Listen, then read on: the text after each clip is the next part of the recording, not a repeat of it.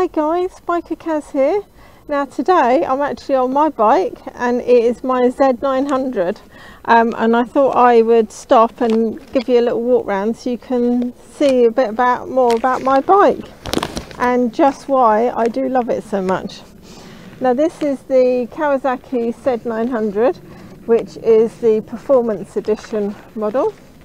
It is 123 bhp with a weight of just 210 kilograms, so it's actually quite light, very light really, and it's actually a 950cc. I know it said Z900, but they kept the name of the old model and kept it with this bike. As you can see, it's got the R&G crash bungs, which I put on all my bikes, and the Evotech exhaust hanger.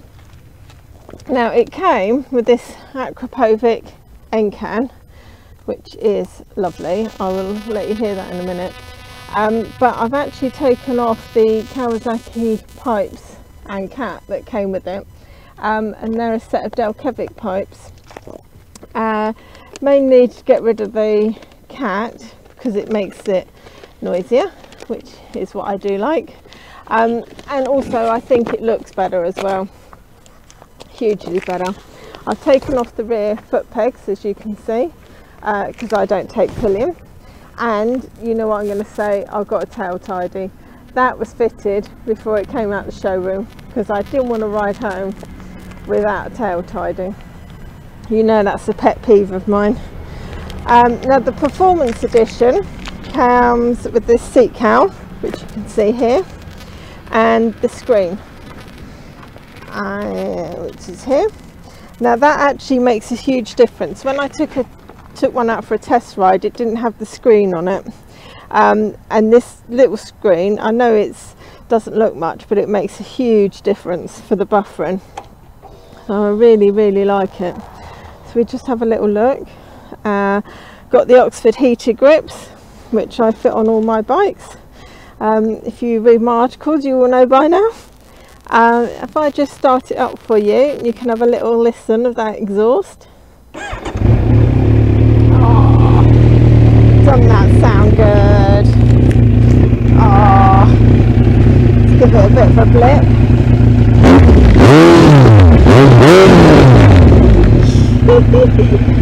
I love it, I absolutely love it.